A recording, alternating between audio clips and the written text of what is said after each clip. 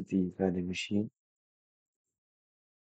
So this is the validate function. Validates the input from the user, which is called if I'm in. Uh, yeah, just to validate their input and make sure nothing.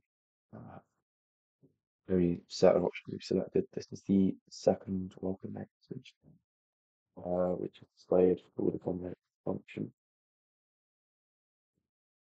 This is also another welcome message to me and all. So into the main function. Set provision sets gaps to organize basically automatically with like two gaps. All the variables for the um, entire vending machine. Use input valid is one. Food or drink stores food or drink choice. Uh, Double using money as its a decimal point. Stores using money as a double to ensure decimals can work. Uh, Drink temperature stores user's choice if it's a hot or cold drink. Hot drink choice stores uses hot drink choice. Snack choice, that's the stores a snack choice. And cold drinks, just cold drinks. This is the arrays. Um, so these are the costs, the prices, which is displayed to the user and also used to take away from the user's money.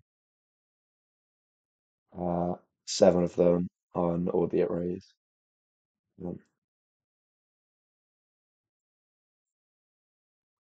so just the hot drink prices, cold drink prices, menu prices, snack prices, sorry. This here stores basically the items that the user can purchase, which is called on later. So this displays the welcome message. First of all, you've asked how much the user has to spend, and it's just stored here in the sin function. The sin, sorry, the entire thing's a do while loop,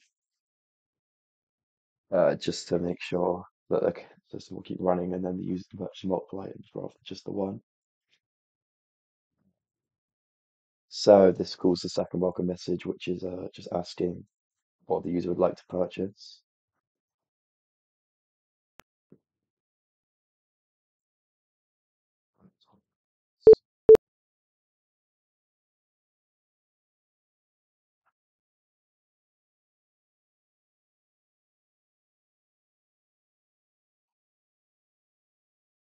So the laptop just stays up. So then, so this welcome message uh, outspace to the user how much money they have left to spend, and then a new line underneath that. So then the user's asked if they want a food or drink, which is used one or two, uh, that you stated here and above. So if the user wanted uh, food, it's an F statement, just to easily put it away. Um, so the if statements are used to see if the user wants food or drink. System, this clears the console to make it greener. Uh, See out, so it asks the user what snack they want, and then this displays the menu from the array above to the user with numbers next to it and chars used to generate the pound sign. It will then validate the snack choice, which is uh, just to ensure that they can only order stuff that's on the vending machine. So double item price stores the item price. And item price equals snack menu cost bracket snack choice. It's just basically saying the item price is equal to the snack menu choice. If user money is greater than item price, then the user can purchase the item and they have enough money. Whereas see how snack menu and then it dispenses that to the user. This then takes away the item price and the user money, which is up here. So that basically just gets the change, and then the change is displayed to the user. If if the user does not have enough money, it will display to the user, you do not have enough money. And then this else statement is for hot or cold drinks. So it declares the console, asks if you'd like a hot drink or cold drink. Drink temp, validates the user input, clears the system again, displays the options again using an if statement like before. Um, Essentially the same as the above, displays the menu. Hot drink choices validates it again, stores the uh, item price equals hot menu costs, square bracket, hot drink choice takeaway one. The item price is just the same as the hot drink menu cost in order to calculate the chain. So if the user has more money than the item price, they can purchase the gift and it will dispense it again, just like the above, and then display the change, the user money. Else, if you can't afford it, it will just display you do not have enough money. Um, so this again is the same if statement, just for the cold drinks, the exact same. Just an if statement's used. Um, this displays menu costs, validates the user's input, stores the item price within the variable. The item price is equal to the cost menu cost. So that basically just uses um, these prices in order to get the correct change for the user. Um, or then, if the user has again enough money for the item, it will dispense, take the change away, and it will display the change. Else, else statement, else statement is still used to then tell the user they don't have enough displays. So after they've come from the menu, purchased whatever they would like, and the change is displayed, it will ask the user if they'd like to purchase another item. One for yes, two for no. It's just asking the options. It will then validate those two and clear the system. So if one is used, uh, it will loop the uh, entire code again, and it will just go back to the second welcome message and run through it again, and it will just the same result. However, if they did not want to purchase another item, user money will be dispensed. It was the thank you for using the vending machine and system pause, which will basically it will tell the user to just use any key and it will continue, and then it will end the program. So this is the validate function, which is called upon to ensure the user's input is correct. So variable for the input, where it's stored. Sin will store the user input, and then a while loop,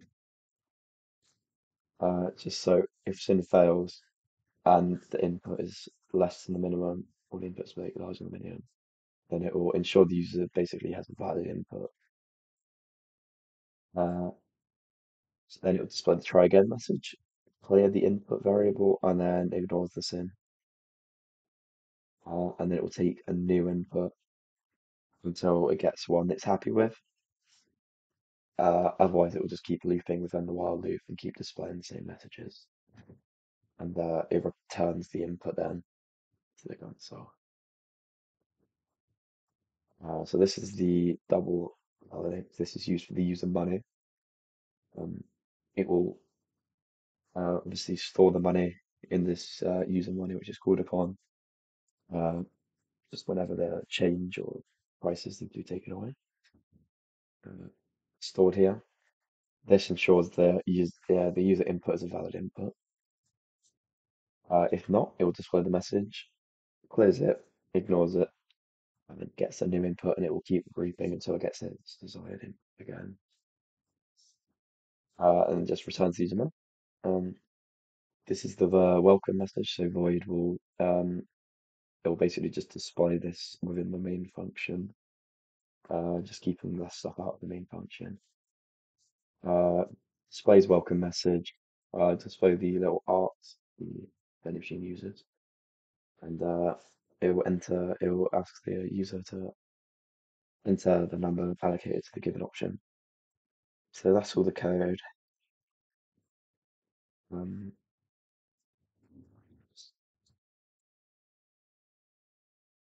welcome to the vending machine art. Um, it'll ask you how much money you have to spend. Uh, obviously,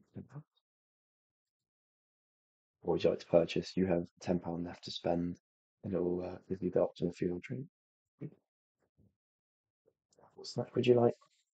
Seven options from the menu, the array. Sorry, two. And this space is used creating the is used from the set precision function. Number two, Dairy Milk Bars dispense. Your change is £9, 5 pence. Would you like to purchase another item? Yes. Drink. Displays if you'd like a hot or cold drink. So all the options show that that shows the validate function works because it's not validated with IDO 7. Cappuccino is dispensed. I changed £8.10, which is correct. Would you like to purchase another item? Yes.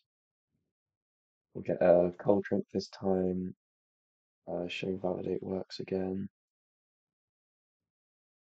And then a Sprite was dispensed. So I will just use up all the money to show that it will not let you purchase anything essentially without the money. Um, so shouldn't let me purchase that. You don't have enough money. Would you like to purchase another item? No, we've run out of money. £1.10 was dispensed. Thank you for using the vending machine. As I need to continue using that pause function. Just pick in that function and yeah, the user has the items.